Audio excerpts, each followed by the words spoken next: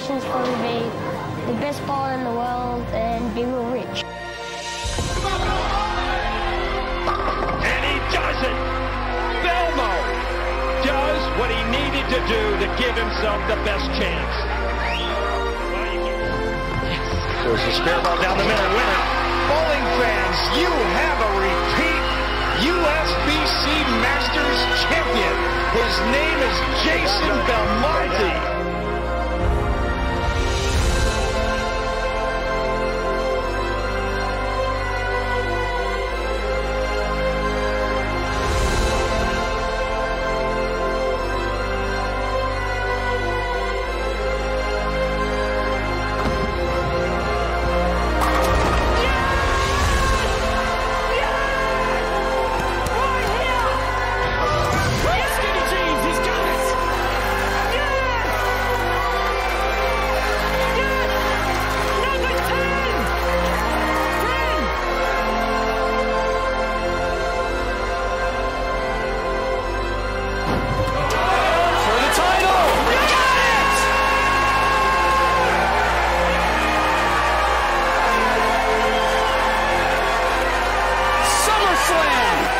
Super Slam!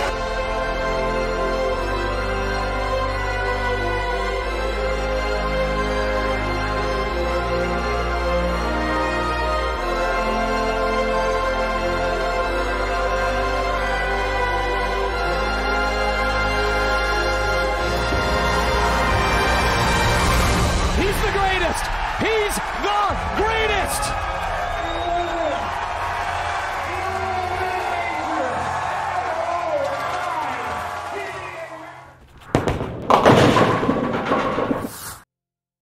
G'day guys, welcome to Volume 2 of the Belmo Show. Thank you very, very much for joining me today. We are live here on YouTube. I can't wait to continue this show here on YouTube. It's going to be an exclusive show for my YouTube channel. So if you don't already, please take this time to subscribe to my channel, to make sure that you get your notifications all set up in case I go live when you're unexpecting it, or if I randomly go live some other day, you'll get those notifications. So be sure to, be a subscriber. Today's show, May the 3rd where I am right now, where my guest is and where many of you are right now, it may be the 2nd of May. We have a huge show. I'm really, really excited about this. My guest in the Settee this week is going to be one of the most energetic people I have ever met, one of the greatest players I've ever watched. In fact, I'll go one better and say he is my favorite player that I ever watched throw a ball down the lane, and that is including the professionals. And that guest is Timmy Mack. I'll be sharing with you in the classroom today how to increase and decrease your rev rate if you need to by a simple understanding of one little trick. So be sure to hang about for that. And as usual, we'll also be doing a giveaway of a prize where one of you guys watching live will have an opportunity to win a really cool prize. Before I get into the show, though, I want to announce that the PBA have released some information about what is happening for the tour in the short term. And one of the big parts of their news release was the PBA League will be on, and there is a virtual draft that will be on Flow Bowling May the 17th at 7 p.m. Eastern. So you need to be a subscriber of Flow Bowling if you would like to watch that virtual draft of the PBA League. And well, this year is going to be a huge league too, because we are adding 2 new teams, teams from Milwaukee and Las Vegas.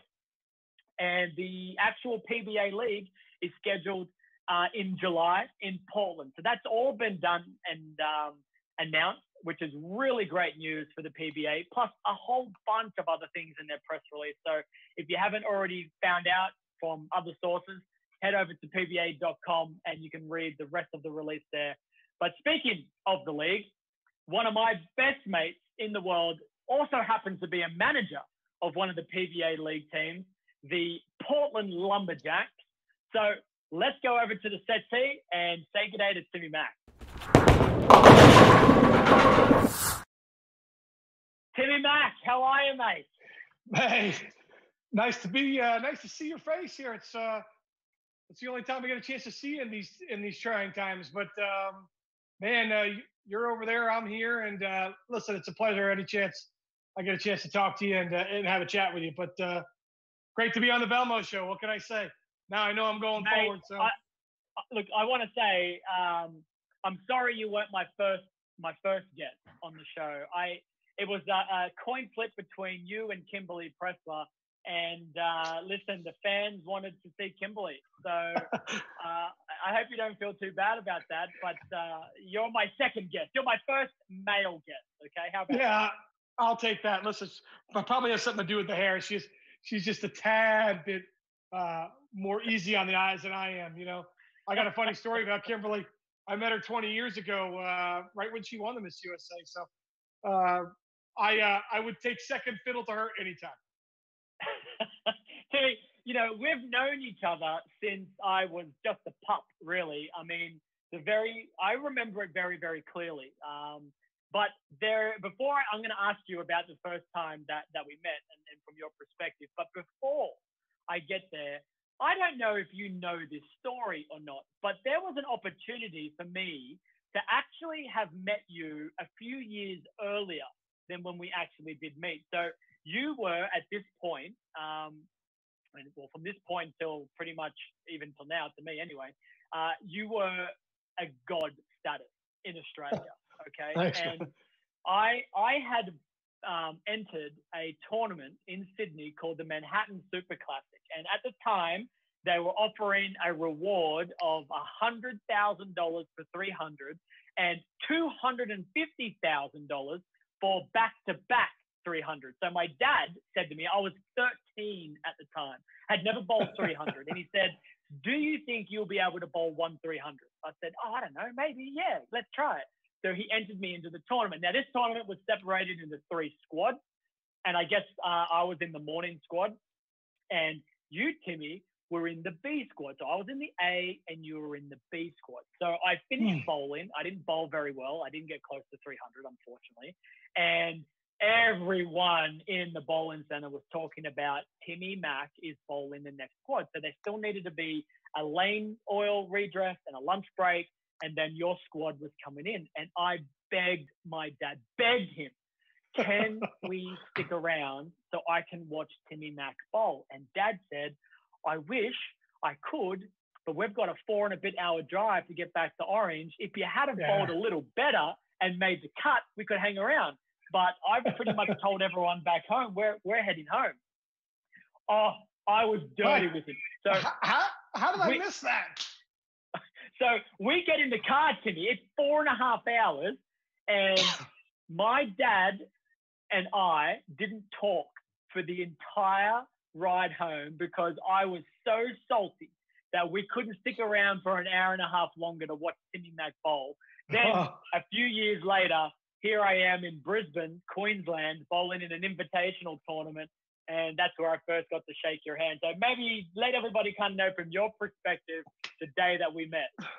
That's unbelievable. 21. How am I finding about this now, 21 years later? I'm going to have a talk with Aldo about this. I can promise you about that. Amazing story. I remember the tournament vividly, Belmo, in the Manhattan, and it's a shame I didn't get a chance to see you. And, I just think Australian bowling tournaments in Australia have been a wonderful part of my career and also made me a better bowler. But I'll never forget, to all the people watching out there, I will never forget the first time I watched you throw a bowling ball. I was sitting in the stands. We were bowling a skins game challenge tournament at Mount Cravat Lanes in Brisbane. And it was for Coca-Cola, I believe, and Coca-Cola or Pepsi, one of the 2 soft drink companies. And we're practicing. Your group was practicing, coming up to practice. And I'm sitting in the stands with my girlfriend, who's now my wife. We were down there together. And I'm also sitting with one of our best mates, Andrew Frawley. And I see this young kid standing in the back of the approach, skinny, just gangly. And he runs to the front foul line and throws it with 2 hands. And I went, what just happened? So I watched the ball go down the lane. I'm like, That obviously had to be a joke. So I look at Brenda, and I can't say exactly what I said. You get your ball back, and you do it again. And I went, whoa, whoa, whoa, wait a minute here. And then Andrew talks to me and says, "This is the kid I was telling you about." I said, "This is the two-handed kid we've been talking about." I said, and then shot after shot after shot, I'm watching the same thing, and you're throwing pins everywhere, and I'm like, "Oh my god, I've never seen anything like this in my life." I couldn't believe what I was watching. So, um, fresh-faced kid, full of confidence, just no fear in his eyes, never blinked, and I'm watching this unfold in front of me, and I said to myself, I looked at Andrew, I looked at my girlfriend Brenda, who's now my wife. I said, "I've never seen anything like this before. We got to get this kid bowling balls. We got to. I mean, I got to learn more about this kid." I called the head of Storm, Bill Crispin, our owner, and the guy that started Storm Products, who's very special to both you and I, and been instrumental in our lives on so many different levels. I said, "Bill, I've just seen something I've never seen before." I said, "There's a 16-year-old kid down here running from the back of the approach, throwing it with two hands, and pins are going everywhere. And he's got a Brunswick shirt on right now, and we got to make sure that he doesn't get any Brunswick balls, because I know Heritage Bay is after him. So we got to get him some bowling balls." That was my I first. remember that. It was the Brunswick red alert night flash that I was pegging down the lane back then, and that was when I first witnessed you bowl for the very first time. And I don't know, there are plenty of movies out there where the boy sees the girl from across the room and everything goes in slow motion. For me, that's how it was when I saw Timmy Mack throw the first ball down the lane ever. I'm like, oh my God, I think I'm in love with this guy. I got to watch everything that he does. And then little did I know, from that moment on, we would start traveling around the world. We would compete all through Asia, through Europe, some of the amateur stuff in the US. And I credit you, Timmy, for a lot of the parts of my game that I think I've developed over the years to watching you compete. And you were doing things to a bowling ball that, I could curve it and I could rev it, but the way that you were able to control what you were able to do, this high revving, super powerful ball, but the control and touch that you had at the bottom, I wanted to replicate that, and I wanted to copy that. And then the other thing that I think I really learned from you was how to win.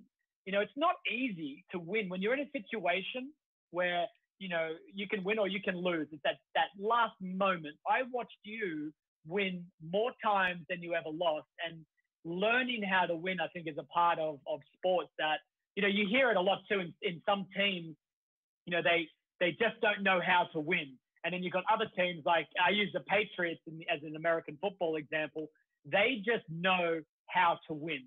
They get it done. It looks like they're not going to get it done, but somehow they get it done, And you, to me, you were a Patriots type of bowler. When you had a chance, just a chance, you would spare a 210, or you would, messenger strike for the win. Whatever it was, you just found a way to win. And I really, I learned a lot from you. Plus, let's not, talk about all the dinners that we've had and just picking your brain constantly. I'm sure at some point you must have, gone, "Man, this kid is really annoying me. He's constantly asking me 1,000 questions." It's first off, I got to thank you for the incredible words you've just said. I want to fast forward to today. You're the best bowler on the planet, and I've got a front row seat to history, and I get to watch for me, the greatest that I've ever seen, which is you, do it week in, week out when I'm out there on tour. So to know that back when we first met, and then, as you said, we traveled together. We spent so much time together, going tournament to tournament, learning things from one another, picking each other's brains. You were asking me questions. We would talk about scenarios, situations. We'd watch tournaments. We'd watch everything unfold. We'd have a squad. We'd go back and talk about that squad, about what we could do better for the next squad. And to know that I've been able to, have some sort of influence on, in your success, in your journey, is humbling. It's gratifying. It's as your mate and as your friend, and your friend of your families. It's extremely meaningful to me, on a number of different levels. Um, when we were going through that process, and I think one of the things that has helped me today with how I see you bowl and what maybe you helped you when you saw me bowl is our shot shapes and patterns. I'm able to see the lane, a vision, the lane, the way your shot shape. So I think. Well, and that's the thing, right, Timmy? Like, so you as a competitor and what I was watching, I tried to replicate that shot shape. And now as the years have gone by and, you've had some injuries along the way and you've transitioned yourself from, a champion on the lane to one of the best tour reps that I've ever had. That's where and why I think there's a lot of trust with my game and you, because one, I've tried to replicate a lot of the shot shape that you would create. So you're very familiar looking at that ball shape. But two, it would probably be a fair statement that between yourself and maybe Andrew Frawley, but I would almost say now you've probably gone past Frawl. You have probably seen my bowling ball go down the lane more than anyone else in the world. And that's including my parents, who probably watched a lot of bowling balls go down the lane when I was a kid. But we've traveled a lot.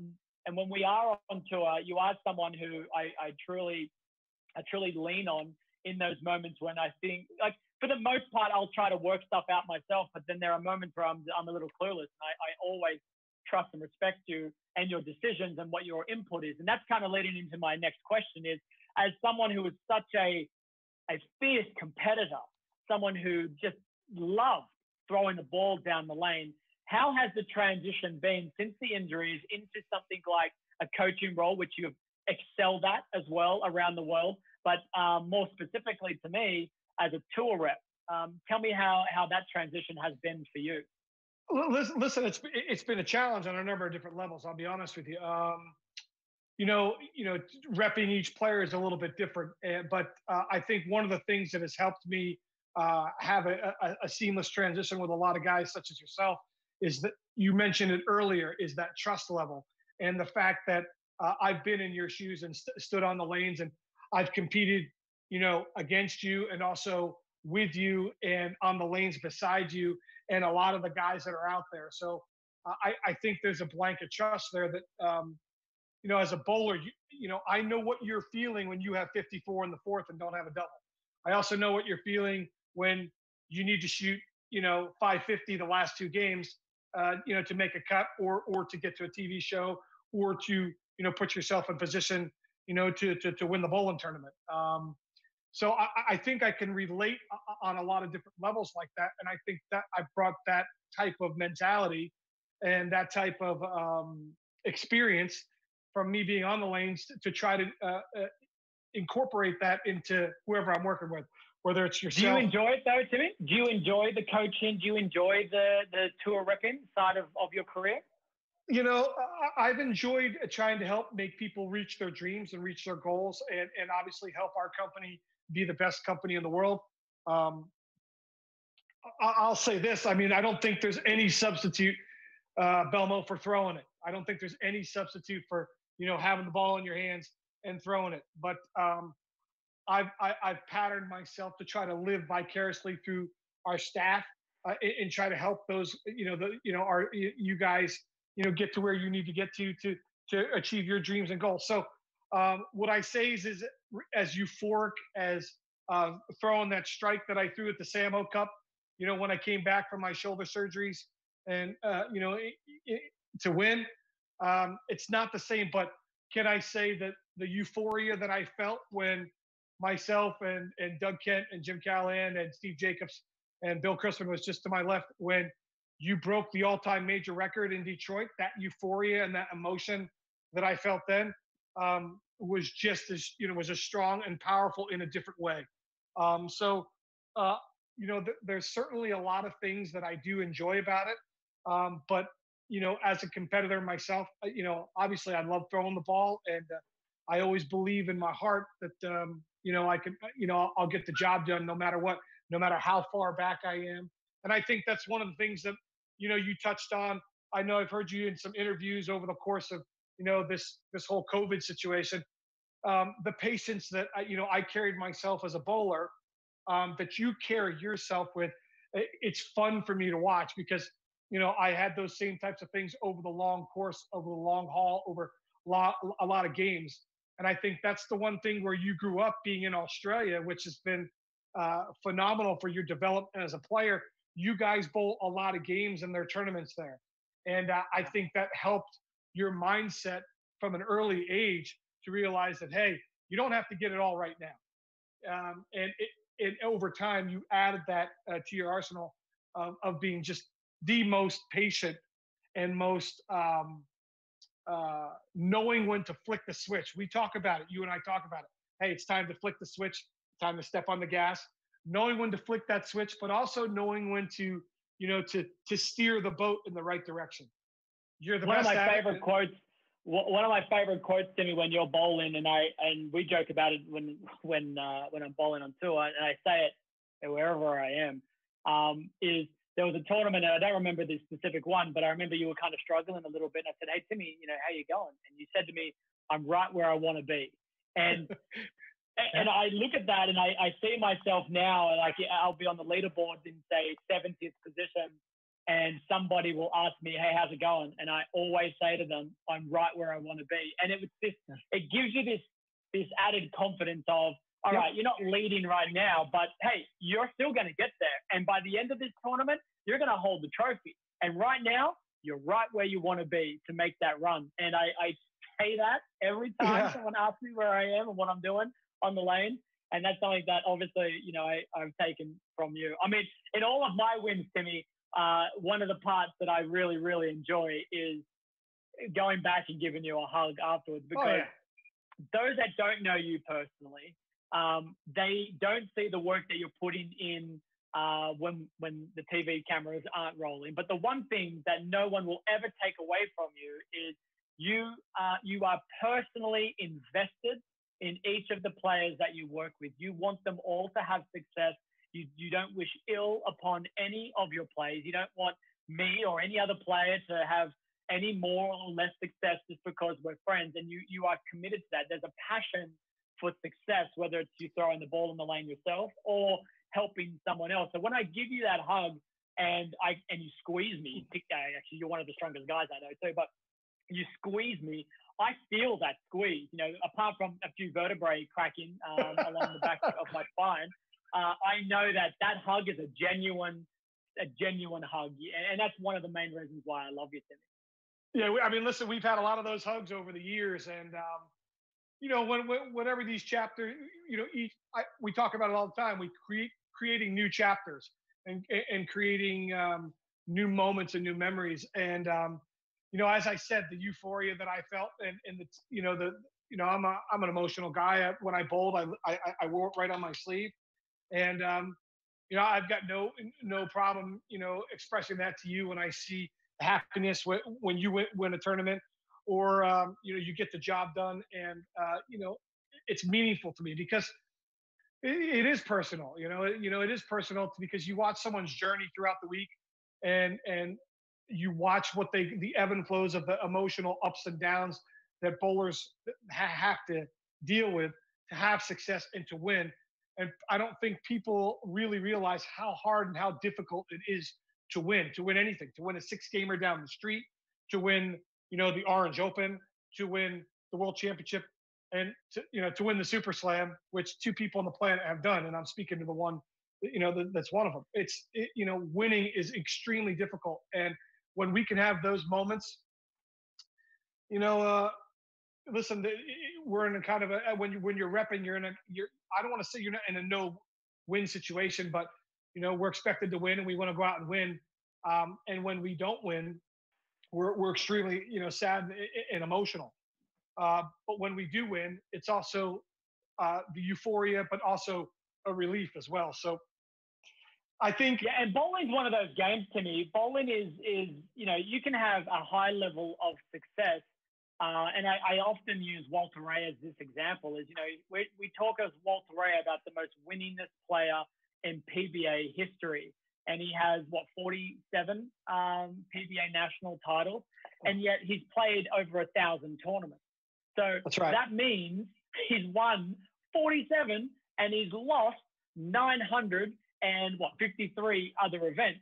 So That's right. you lose far more than you ever win. And one of the things that I have really leaned on in my career is my significant other, is Kimberly, my wife, who, yeah, when you see me and I'm on television and I win, yeah, I'm happy, everything's going great. But all those other tournaments, there is a feeling of, man, I don't feel like I performed great. You're on the downhill of the emotional roller coaster, and it's really, really difficult. And I know, Brenda, for you, has obviously also been that rock. I mean, you are a very emotional person. When you're high, and when you're low, it can come down. So how has Brenda helped you over your career to kind of deal with that emotional roller coaster? I think, listen, Jason, I think there's a lot of similarities in the fact that we both have incredible partners in life, and we both know what the sacrifice is on both sides. You know, Kimberly knows the sacrifice that she has to make, you know, when you're gone, taking care of,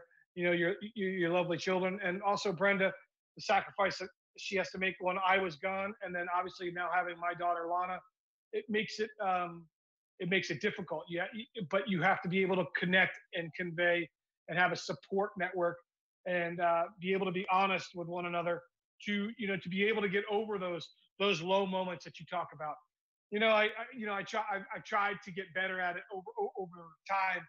You know, the ebb and flows of the ups and downs, and yeah, it's difficult. You know, there's something I still work on every day, trying not to get too high and trying to get too low. But as you said, when I'm invested, and my wife has been, you know, I've been through a lot. You know, especially when, you know, right before I had to have my surgeries on my shoulder, and you know, I felt like I was one of the best on the planet, or can bowl with anybody on the planet at that time.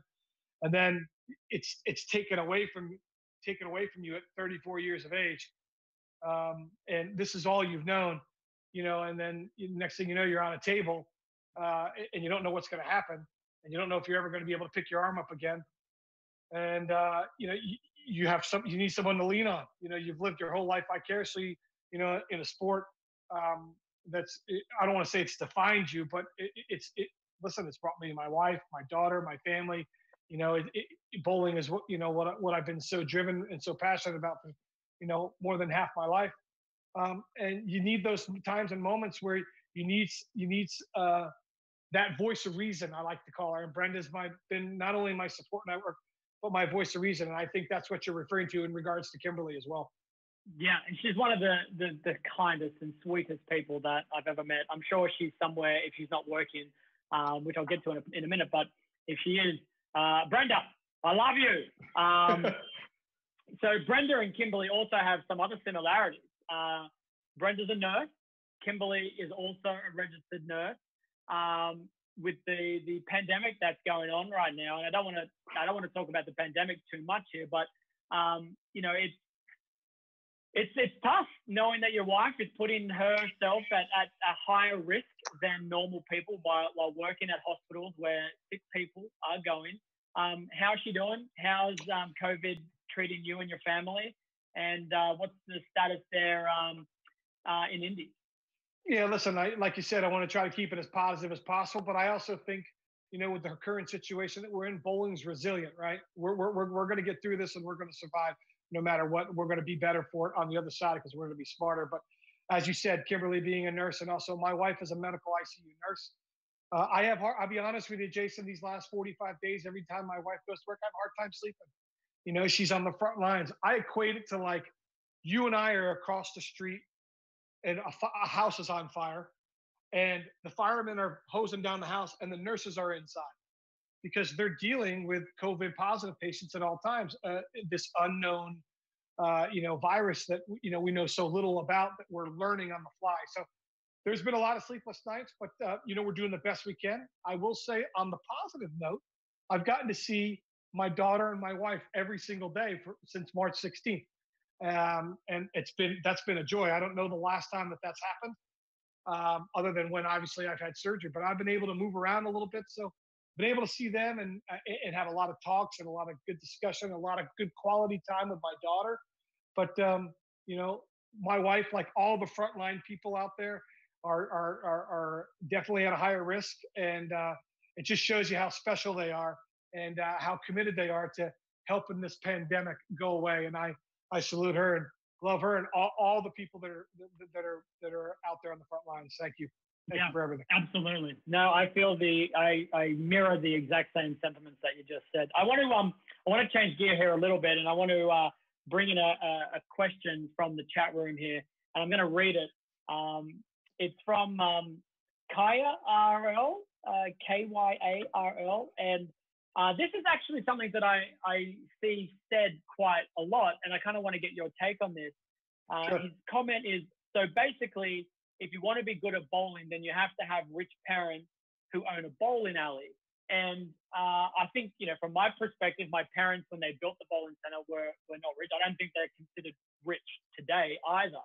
But I do have access to a bowling center, which has been a huge advantage. But the comment that he makes here is, it's a very general statement. And I Sure. disagree with that. I don't think you need to own a bowling center to be really good at. Did you own a bowling center, Timmy, when you were growing up?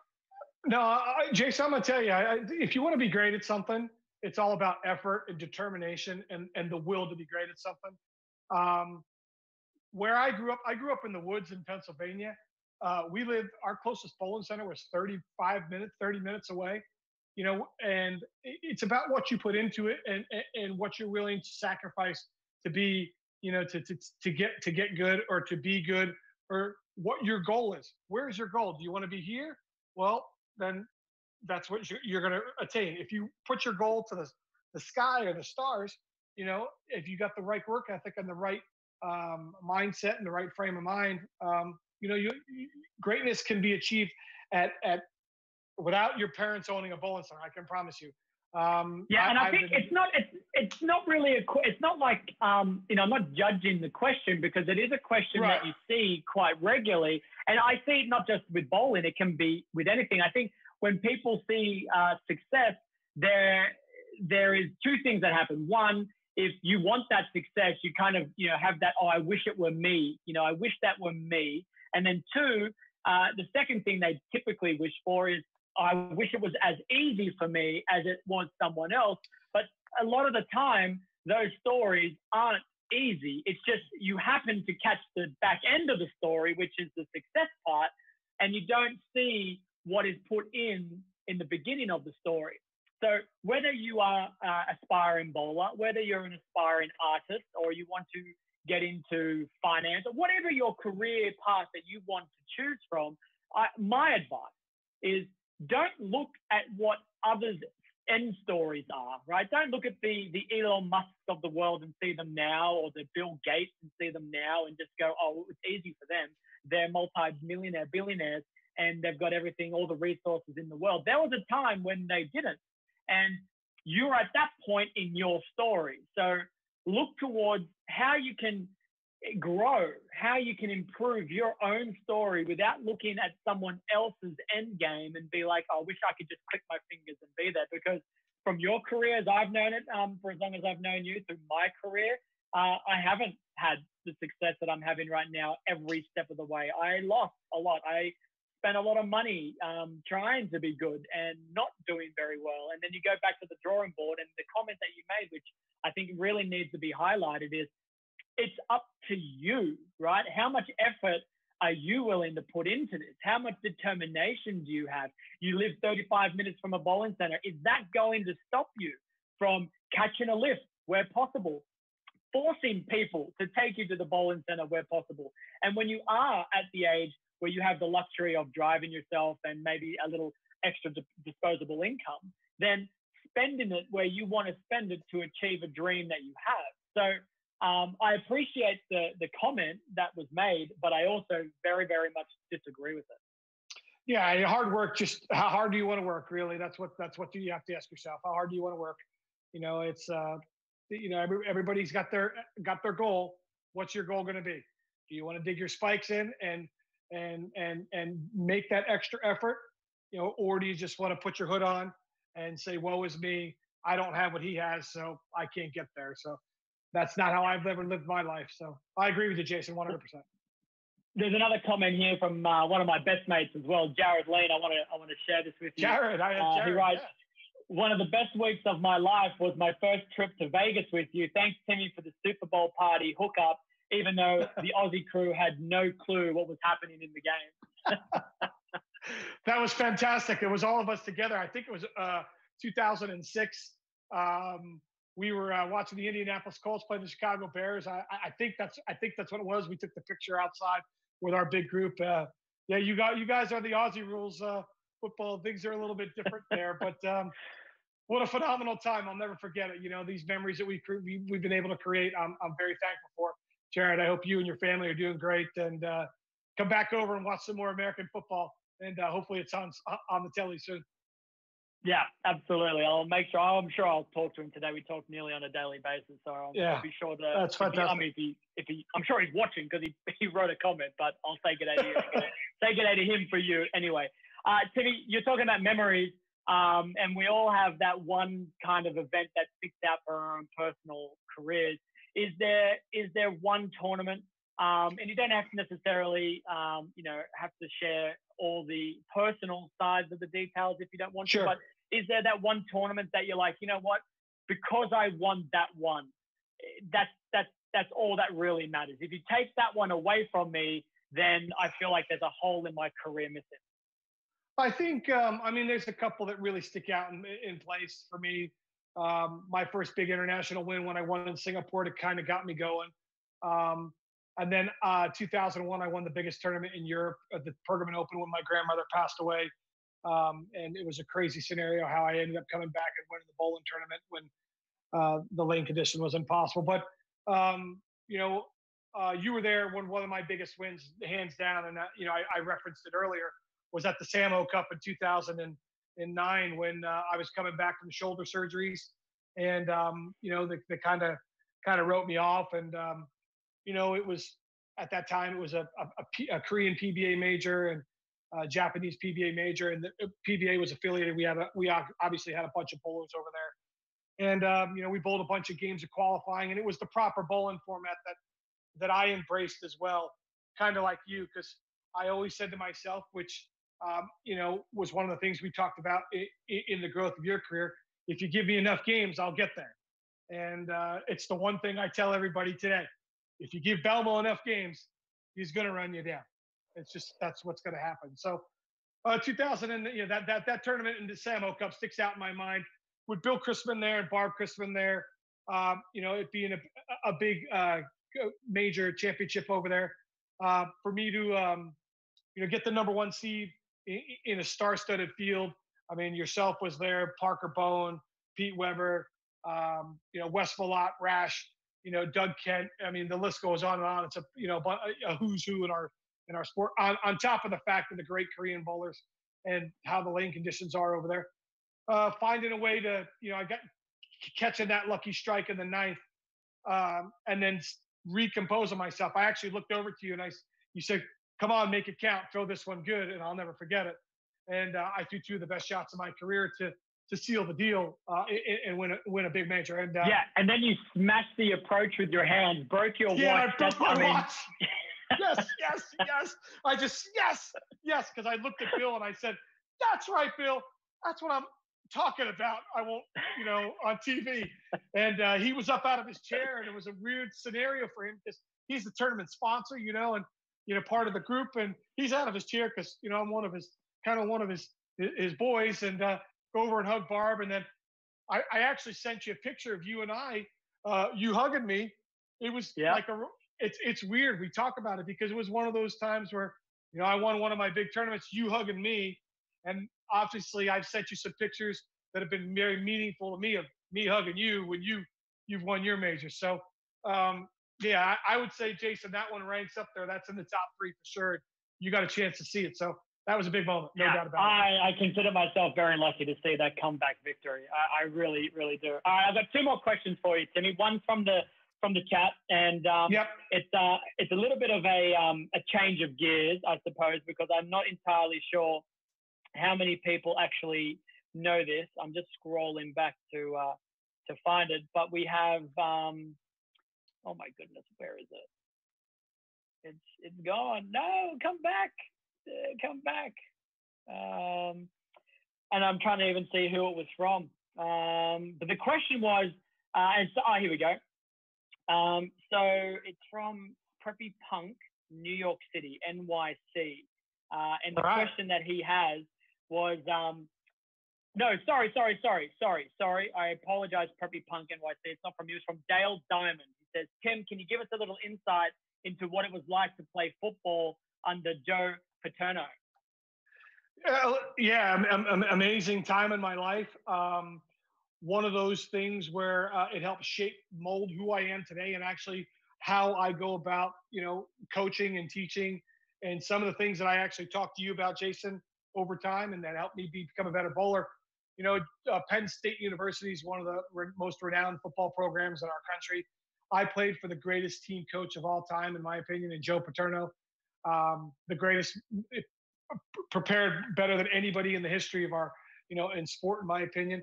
And I learned so much of never taking no for an answer, and to continue to push and continue to try to persevere. I remember the first time I walked onto the football team there.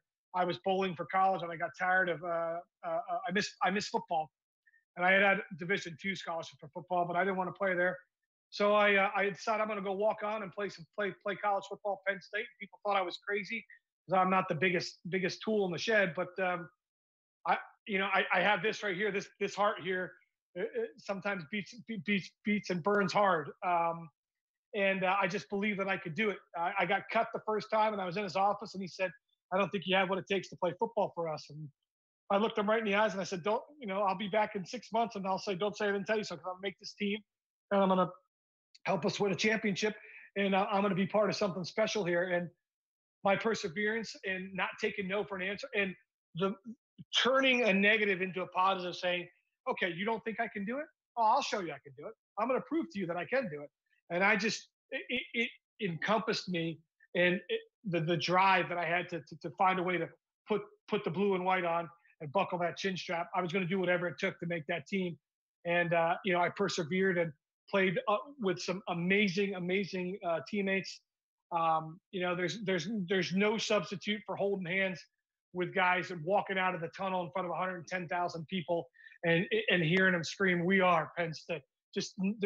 I get chills thinking about it today. So that experience to me, because when you're banging heads with your teammates and running people over, and you're sweating and you're bleeding, but you're all for one common goal.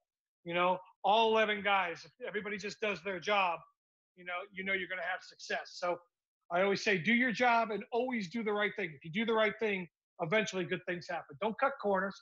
Just do the right thing. You might not get it immediately, but eventually good things happen. So, I always use that mantra of saying, don't tell me you can't do it, because you can't isn't in the vocabulary. And I learned a lot of that at Penn State, and I carried a lot of that into my bowling. And, I always welcomed, people thinking, he's done, he's out of it, he's gone, he's not coming back. And the chase, sometimes, and you and I have talked about this, sometimes the chase is more rewarding than going out and leading by 300 or 400. And sometimes, I mean, we referenced it a little bit earlier when you're like, I'm right where I want to be, right? It's the self-confidence, the self-belief, but it's also, it's the story. It's if I catch them from here, not only will I have some personal validation of my performance, but this will be a story that I can feed off another time. And it builds more, it builds the aura around yourself, right? The bubble becomes bigger. I remember one time in Oklahoma, I think you bowled 125 or 130 game one, and the scoring pace was crazy. And it was like a 14-game tournament, and they said, he can't get there. He got there. And one time you did it, and you almost got there again. So those moments of never giving up, never quitting, never, which have, it really helped me today, especially since all these subsequent surgeries on my leg, to never quit and never throw in the towel are some of the things I learned at Penn State. So thanks for the question. I really appreciate it. And go Penn State. Yeah, great answer. Great words of wisdom. Timmy, my last question for you, it's called In the Clutch, okay? The question you've got in front of you right now is you've got one shot. You've got one strike to get, and you can choose any bowling ball, past or present. What's the ball that you're pulling out of the bag to throw one strike to save your life? Wow. Well, it depends. Are we bowling on 1995 oils, or are we bowling on 2020 oils? It doesn't matter. It's a ball that transcends time for you. It could be any oil pattern in the world. It's just someone says there's a gun to your head. You got to throw me a strike. You can pick any ball out of this lot. What are you picking? I'll tell you what. It might not be the most popular, but back in the day, it's the Trauma ER and the X Factor Deuce. Those are the two combos. So the Trauma ER won me a lot of tournaments and won a lot of money for me, and then it got a chunk out of it. And then my good young mate said, "Hey, wake up! You tour rep me. You didn't even know you were tour repping me." I didn't mean to elaborate on the question, but in 2003 at the South Pacific, we're bowling the tournament at Moorabbin, AMF Moorabbin. Uh-huh. I'm on lanes 3 and 4. I bowl 300 with my favorite Trauma ER. It's the best ball ever. It's won me. I got all the confidence in the world, and I'm leading the tournament, and I'm starting to go. And then my ball comes back with a giant hole in it, and I get dirty, and I mean dirty. And you put your arm around me. He's like, "Come on, mate. You gave me the pep talk I needed." I gave you the pep talk. That was the worst decision I ever made, because there was a chance I could have finally beaten Timmy Mack in one of these tournaments, and then you decided to go back to that same pair and shoot 300 again. And I'm like, with the X Factor Deuce. So yeah, and those moments you never forget. But if you're putting a gun to my head and you're saying, "Hey, you got to throw a strike," I threw some big strikes with that ball and that other ball. So I'd have to say that. Yep. Mate, I've really enjoyed our conversation. This is the type of conversation we have on a regular basis, but I'm glad we can share it with those that are watching on YouTube. I can't thank you enough for giving me your time, for being open and honest and as energetic as always. I hope you have a great evening. Kiss Brenda and Lana for me and say hi. And I'm sure I'll be texting you real soon. Yeah, mate. Listen, just one quick thing before we go. A lot of the world's in a crazy place right now. And the stuff that you're doing with the Belmo Show and all the things you're doing for our sport and the stuff that you have done, for me personally, I'm extremely grateful for. But the fact that we're in this together, and I'm just so thankful to be on this ride, this special ride that you've given me. These last years. It's been amazing. And as I said, best to your family. And we'll all be back. I'll be over in Europe, and we'll be back on tour. We'll be working together, and all this will be, we'll be just fine. Stay positive, keep the faith, and keep watching Belmo create history. Thanks, guys. Cheers, Timmy. See you, mate.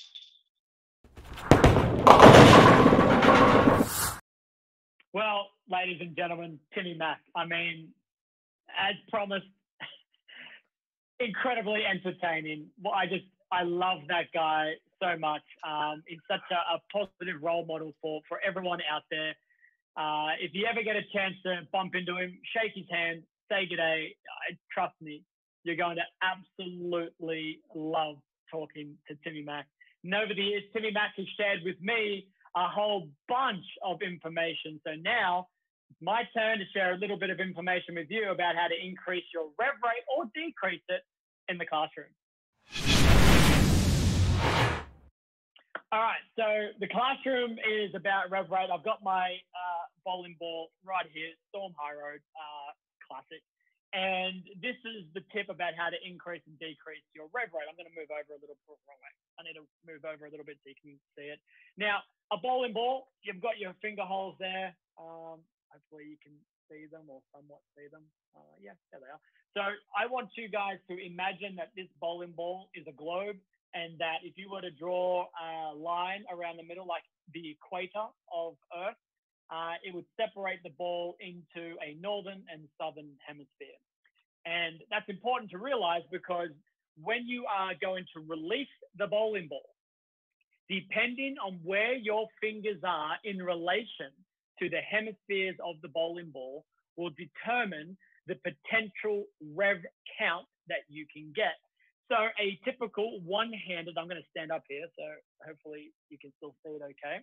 But a typical traditional stroker is going to release the ball with his hand more on the inside, more on the top of the ball. If that's the equator, my hand is in the northern hemisphere. So as I go to let go of that ball, you'll see my hand is on the top half. It'll rotate ever so slightly and the fingers will come out, but I'm only able to generate a very low count rev rate. If I am a cranker, my hand will come under the ball. Now my hand is in the southern hemisphere of the ball at the release. So as it comes through, as my hand is here, if I rotate my hand, you can see how much more time the fingers are still in the ball before they come out. So you match that with the quickness of the flick of the release. If I rotate slowly, even if I'm in the southern hemisphere, the ball won't rotate very quickly. But if I use my wrist, having my fingers in the southern hemisphere of the ball and rotate really fast, you generate more rotation. So this is where the advantage of a two-handed player really comes into effect, because now I can really cut my fingers, and my fingers have literally gone from the northern hemisphere all the way around to the southern hemisphere and almost back to the equator. So I'm almost back to where the middle of the ball is. So if I was to stand here and rotate it again, you can see how far my hand can rotate around the ball. So if you go quickly as a two-handed player and you just really pop your fingers, you can generate a lot more rotation. And the same can be said for decreasing your rev rate. So if I'm going to get my fingers closer, and I'll hold it this way so you can see a bit better. But if I were to get no, actually it's this way. What am I doing? Sorry. If I were to get my hand closer to the top half of the ball, the northern hemisphere, it will decrease the level or potential level of rotation because my hand just isn't in the ball long enough. So a lot of players that want to increase their rev rate, they think they need to throw the ball harder. In actual fact, you want to get your hand more into the southern hemisphere of that ball so your fingers stay in the ball just a little bit longer. And of course, the opposite if you're looking to decrease your rev rate. So practice that. You can do that here at home while we're still in COVID right now. You can set up a couple of pillows against a wall or a door, or maybe quite a few pillows, and grab your bowling ball and learn to get your hand, practice getting your hand more in that southern hemisphere if you're looking to increase it. If you're looking to decrease it, get that hand more into the northern hemisphere of the ball at the release point. And that's your tip. So I'd like to thank Storm Bowling, my personal sponsor, for sponsoring the classroom. Thank you very much, Storm. But that's it from me in the classroom. We'll head back to our final segment. Like always, guys, I promise you guys a giveaway. This is no different. I'm really looking forward to giving one of you guys a chance to win. So we'll head over to the giveaway page where we can find our winner. So we've got 2 minutes before the giveaway happens. And here are some of the things that you need to do. I need you guys, okay, to type in the chat room, right? I want you to type in there jasonbelmonte.com, and you also need to be a subscriber of my channel. After the show is done, I'll go through the chat room, randomly pick someone, make sure that you guys are also a subscriber. And if you are, you're going to have a chance to win one of these 4 items. We're about to spin the wheel in a second, but you can win a hat, an autograph card, a personalized video, or some Belmo stocks, and I'll send them anywhere in the world. So again, all you need to do is write my personal website in the comments as a separate chat, did I say too many W's? www.jasonbelmonte.com. If you do that, you can win. I think we also have the ability to type in exclamation point raffle. So you can do one of those 2 options, but I will go through and look for a winner. Let's spin that wheel and let's see what the prize is going to be today. As it spins and spins and spins and spins. still spinning. It's the longest spin in history. I think it's starting to slow down now. Here it comes. Here it comes. Is it slowing or is it speeding up? I can't tell. This is the longest spin ever. It may never stop spinning. It may be spinning till next week's episode.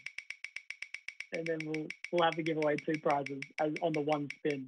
All right, here we go. Slowing down, slowing down, slowing down. And it's going to be a personalized autograph card. That is the prize that we're going to have. So, like I said, I'll go through the chat room, have a look to see who's going to win. I think we had some technical difficulties as well on my end. Not this is I'm a rookie at these live shows, but you could have typed in ! raffle. So I'm going to look through ! raffle and the chat, put them all together. If you happen to double up, that's fine. Put everyone's entry in together. Make sure you are a subscriber, and then I will get in contact with you and make sure I send that personalized autograph card out to you ASAP. That's it from the giveaway. We'll head over for the 10th frame and the final comment.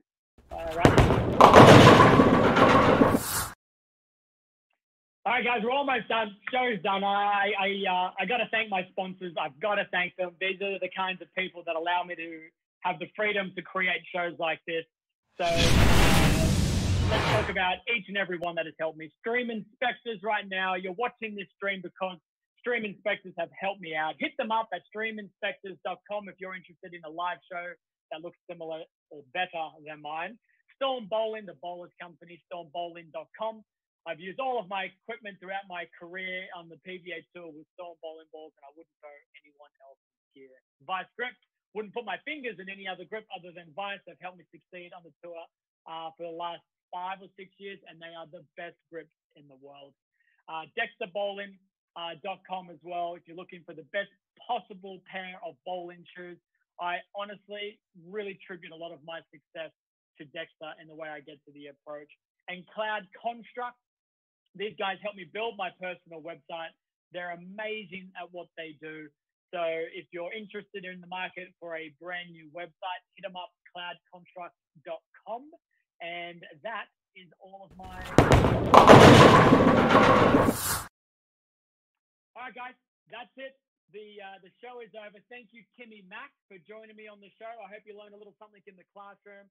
And I'm looking forward to getting back into this chat room really, really soon, picking out that random winner and sending them their autograph card. I cannot wait to do the Belmo Show again. The guest that I'm going to have, I'm actually teeing up 2 different times. It's actually depending on their schedules who's going to be first. It could either be Carl Troop, Tom Clark, the commissioner of the PBA, and Rob Stone, the voice in the commentary box for the PBA Fox telecast. So it'll be one of those 3 guys coming up next. But again, I couldn't have done the show without my mate Zach in the background from Stream Inspectors. Thank you, Zach, and all of your team for running the feed as well as you do. Until next week, till the show is back on the air here on YouTube, please subscribe to my channel so you don't miss it. Thank you for watching. Peace, everyone.